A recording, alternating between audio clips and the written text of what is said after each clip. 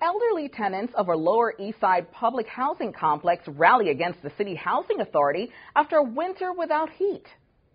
Heater beds now! Heater beds now! Residents of the Meltzer houses say the heat is shut off every night despite heating laws. Tenants also say the building's management refused to make repairs after months of complaints.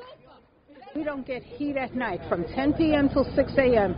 The building management says this is the projects. We don't have to comply with New York law. I don't get repairs. I have hot water since I moved in coming in the toilet tank and the cold water faucet in the bathroom. The super does not work. At night I'm freezing. I'm 73 years old. And last night I had to put 2 blankets on. We reached out to New York City's housing authority and we are waiting for a response.